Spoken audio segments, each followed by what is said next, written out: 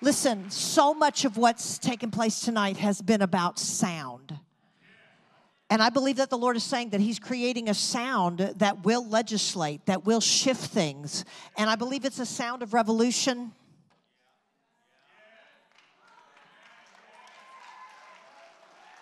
We're in the land of the American Revolution. There's another revolution that's at hand. There's another revolution that's at hand. The word revolution means to bring a radical and pervasive change in society and the social structure. It is one that often occurs suddenly. How many have been believing for some suddenlies in this region? How many figured out suddenlies don't always happen suddenly? It's one that often occurs suddenly. These people have been praying. I'm telling you what, that there's been a buildup of prayer. The bowls in heaven are filled. And when the bowls in heaven get filled, then they start tipping out into the earth. Amen?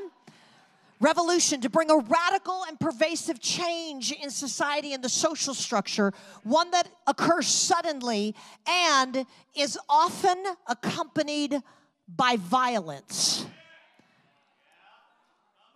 Matthew 11:12 says, the kingdom of heaven, did y'all sing it tonight? The kingdom of heaven suffers violence, and the violent take it by force. Another translation says, the kingdom of heaven is forcefully advancing, and forceful men and women lay hold of it.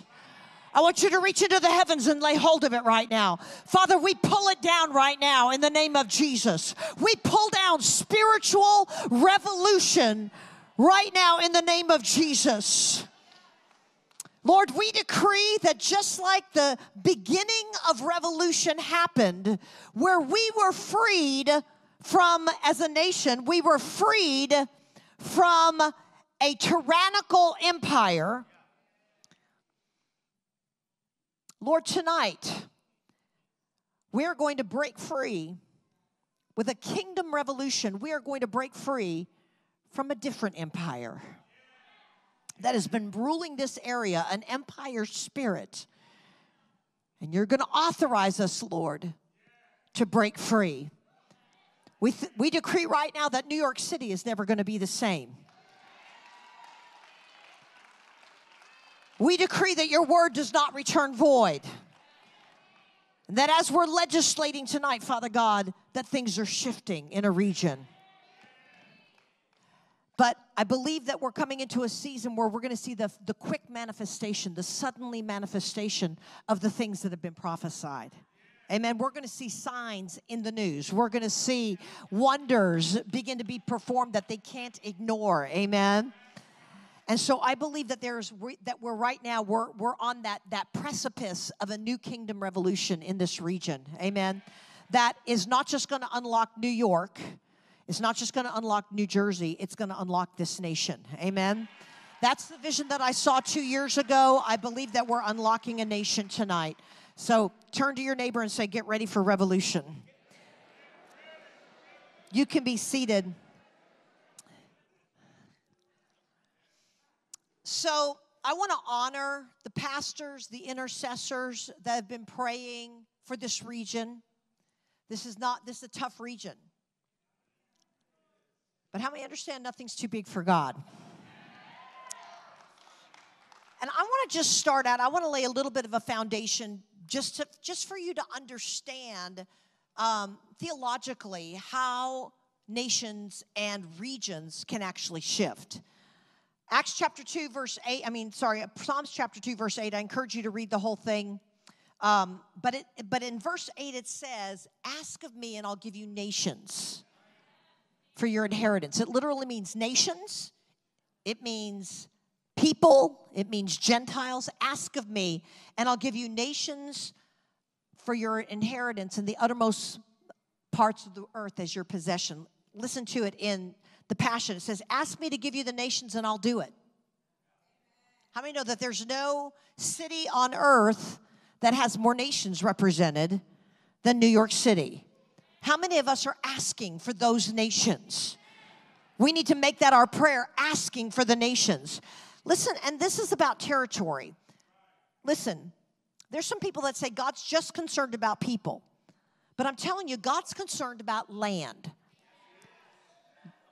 Let me say this. Psalms 27 says, the earth is the Lord's and the fullness thereof. That's the land, and all they that dwell therein. That's the people. God's concerned about land, and God's concerned about people. In 1 Samuel chapter 7, verse 14, it says this. Then the cities which the Philistines had taken from Israel. How many think the Philistines have taken some territory? Do you know, the Philistines have taken it, they're the giants.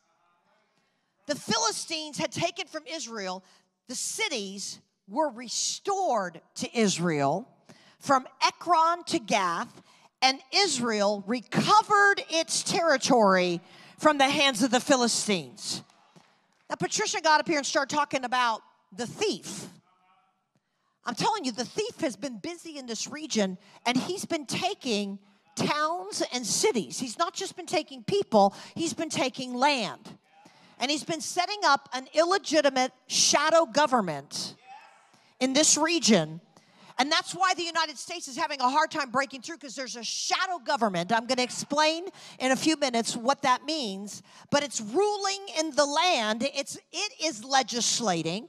How many understand that Jesus told us that we were to disciple nations?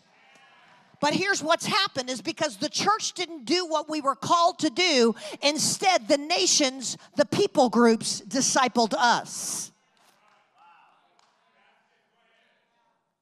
And the thief came in, and not only did it rob territory, it robbed our churches.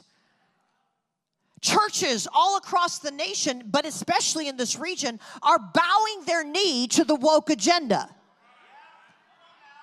And there's no way the church can possibly legislate if the church is woke. But if the church is awakened, we can shift nations.